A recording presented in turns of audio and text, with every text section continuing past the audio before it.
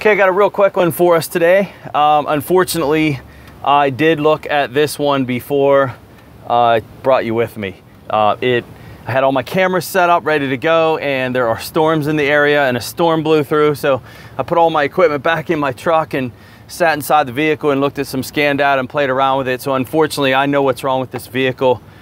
But I want to walk you through some quick tests on identifying a faulty mass airflow sensor. So there, I spilled the beans on what's wrong with this one. We have a bad mass airflow.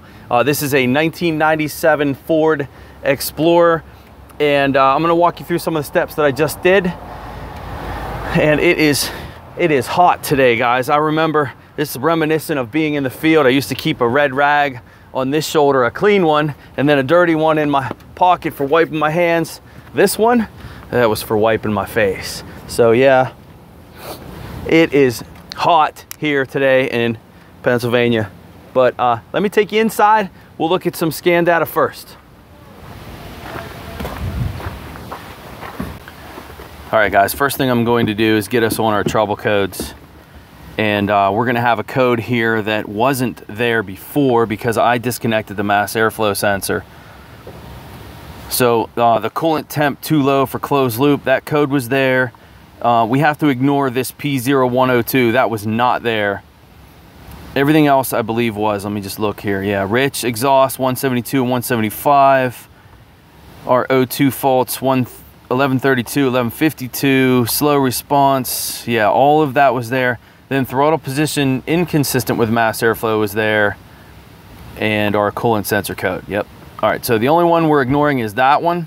So I looked at that, eyeballed, you know, of course, coolant temperature, that's on my mind. Worried about, you know, this thing running rich, as we have rich exhaust codes. And by the way, when I started this, there was a big cloud of black smoke. So I know it's running rich. It hardly revs at all. Here, I'll let you listen to it now. Listen to this engine.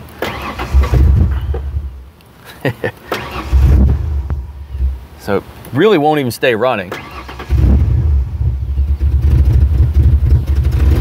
Here, I'll try to rev it.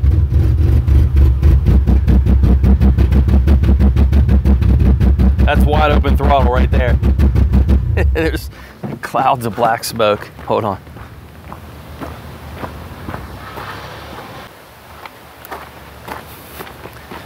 Do that one more time. I changed our camera angle there.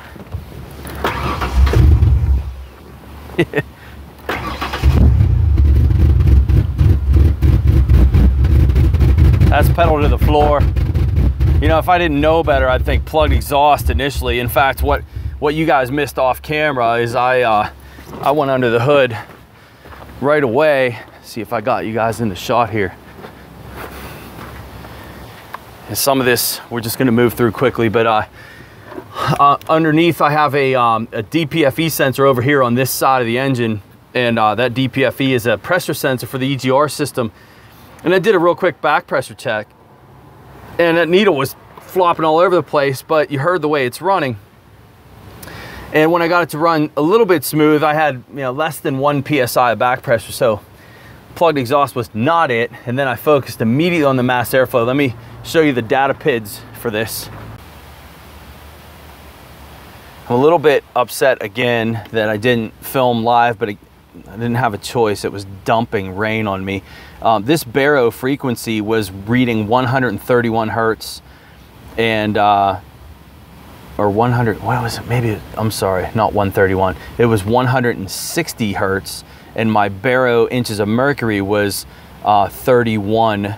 And that's the highest I had ever seen on a Ford. So a little bit of background on the baro stuff on Fords. These are generated signals off of the mass airflow sensor. So they were much, much higher than normal. And for those of you that want more information on these frequency numbers on Fords, you can refer to my Section 8 material in my ebook and my classroom lectures on ScannerDanner Premium. And I go through a lot of info on that. Moving on, what we want to focus on for this mass airflow is the grams per second and then the mass airflow voltage. All right, so these are my key on engine off readings, again focused on the top two, mass airflow voltage and grams per second. And I got to give it a little bit of gas to keep it running. And I'm not giving it much. It's a very, very little bit of throttle movement. And I'll tell you guys right away, look at my grams per second. So some numbers that we use that I've been testing, and I'm getting more and more comfortable with them as far as grams per second. A lot of that is from help from you guys. I've gotten some good feedback on using the grams per second based off of the liter of the engine. So this being a 4-liter engine, we should have roughly 4 grams per second at idle on this. Look at my grams per second. It's 17 grams per second and a 1.7 volt signal. That's very, very high for a Ford at idle. Yeah, that's ridiculous. I know for sure that the voltage number should be less than a volt at idle. It's actually a little bit better than what it's been. I'm just kind of easing off the throttle here, trying to let it idle on its own. It will not. All right, so our numbers are way too high. And I'll let you guys look at the fuel trim numbers here too, just so you get an idea of how the car is running. Right now, we're adding fuel on the short term. O2s are pegged rich. There's my bank 1. Here, let's ungraph the MAF. There's my, sorry, bank 2 and bank 1 O2s. You see they're rich. And can we look at the short term at the same time? I want to eyeball this number here. I don't know why we're adding fuel here. The memory is adding fuel, or that's not the memory, that's like right now. I can't even keep this running at all.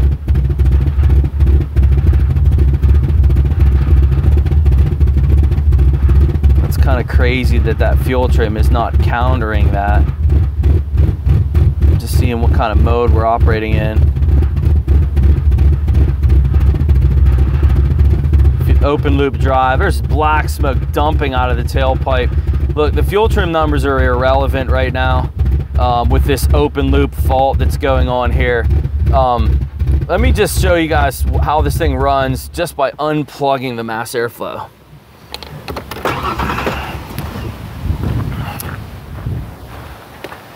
Just doing a simple reach down and unplug it test on the MAF. It is unplugged. Listen to how it runs now.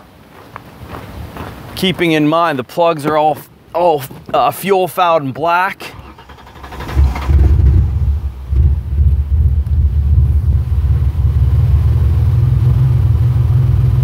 Sometimes with these, when you unplug a mass airflow, you need to turn the key off and back on to get it to go into a default mode.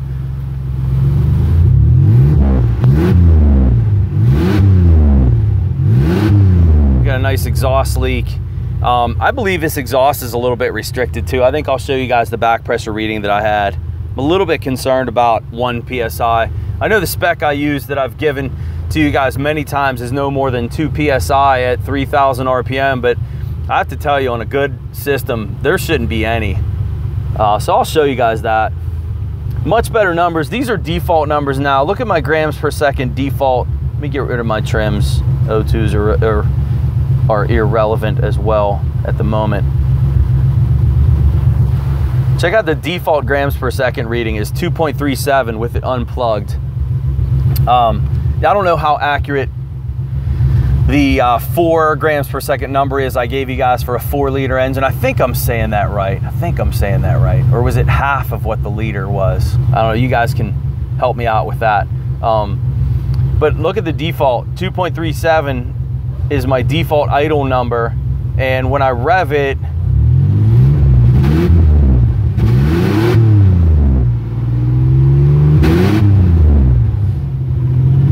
it doesn't change on this one. Some of them will actually change the grams per second reading, even though the mass airflow voltage signal is dead. This one over here to the right, you'll see that number moving up and down as a substituted value, and man, that can throw you for a loop if you weren't aware of that. It's still not running perfect. It has a little bit of a lope to it, and I believe, again, because of how rich this thing was running, that those plugs are fouled out pretty bad. If I hold this up for a little bit,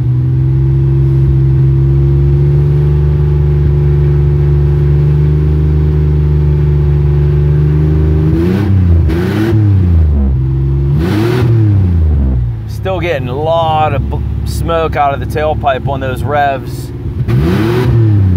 Just kind of blowing off what's in there.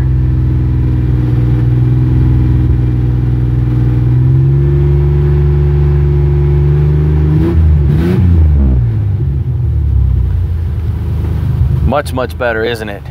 All right, so let's talk about this default strategy here. Wait, before I forget, the code we had was throttle position, right? We had a throttle position correlation code to the mass airflow sensor.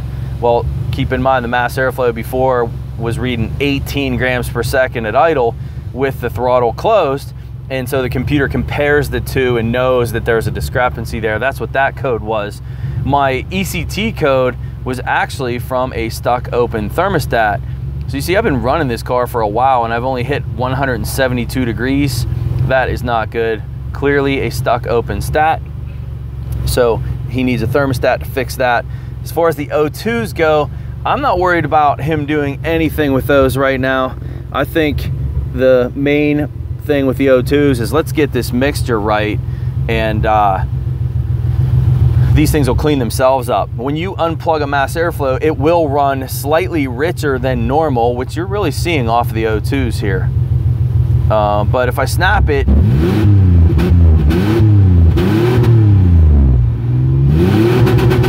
there was the rev limiter. I should be able to drive these lean. Man, these data PIDs are really slow updating.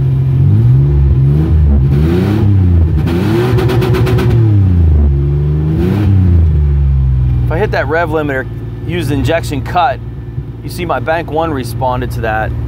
Let me do a custom. Just want to look at my upstream O2s for a second. Just want to make sure that they are actually functional. Oh yeah, that's better. My diesel fuel cut. Sorry, my injection cut. That rev limiter cuts the injection pulse. Watch it again. See, it dropped it lean there. All right.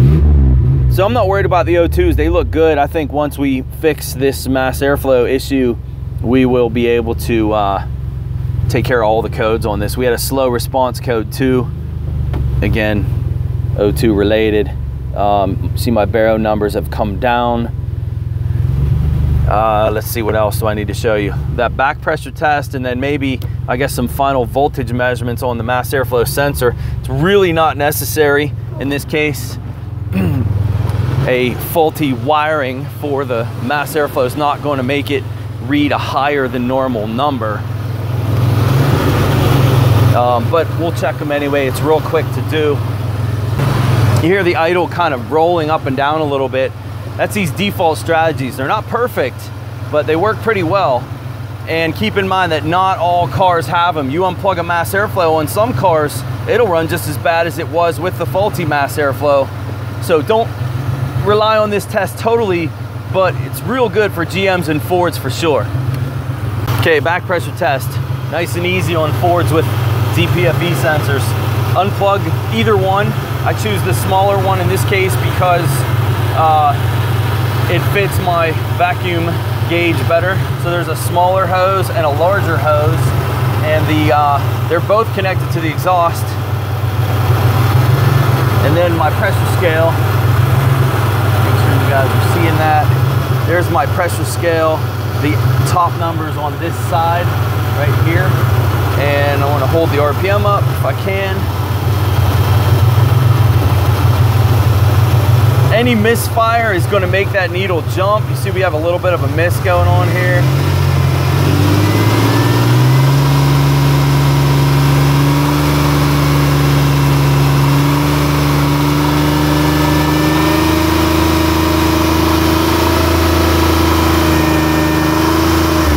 See, that needle was kind of hovering around the 1 PSI number. I don't know. I think if it's my car, I don't think I'm gonna worry about it. Little engine tick there.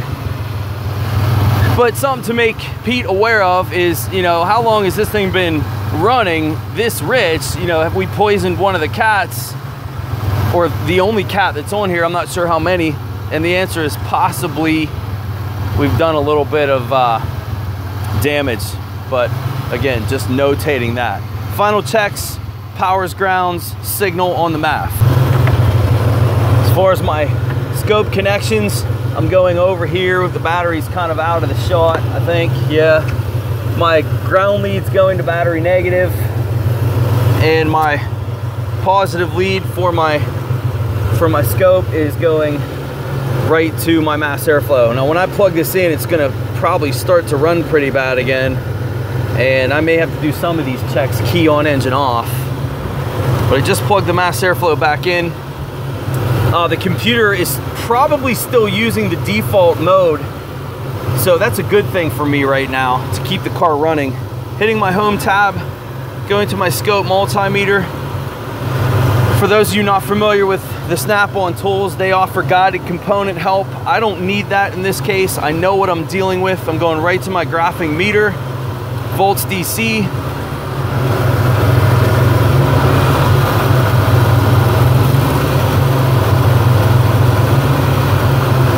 And I'll say this again, for those of you that want more training on this mass airflow and how it operates, I have a ton of lectures available on ScannerDanner Premium, and I have this information in my book. This would be section 12 for you guys that are following along.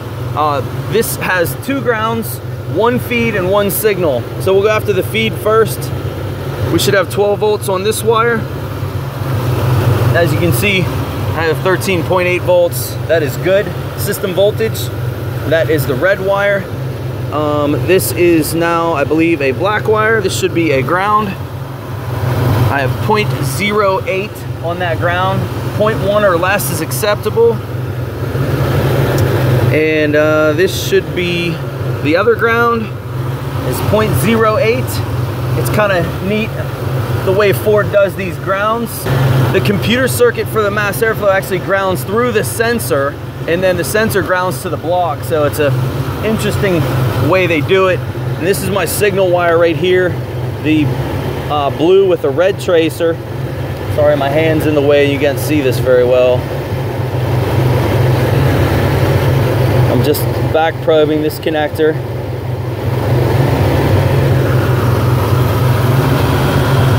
Reading 143, 155, and I'll hit the home tab. We'll compare that to scan data. My scan data for my mass airflow. It's going to be different right now because we are still in default mode, I believe.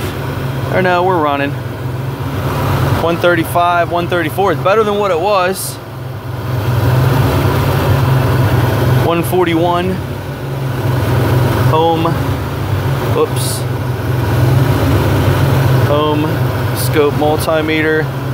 144, 143. So that's good. Comparison between scope and scan tool. It's reading accurately. Definitely a faulty mass airflow. If I can beat on it and make it act up more. No. All right, cool. Well, that's it. Faulty MAF on a 1997 Ford Explorer.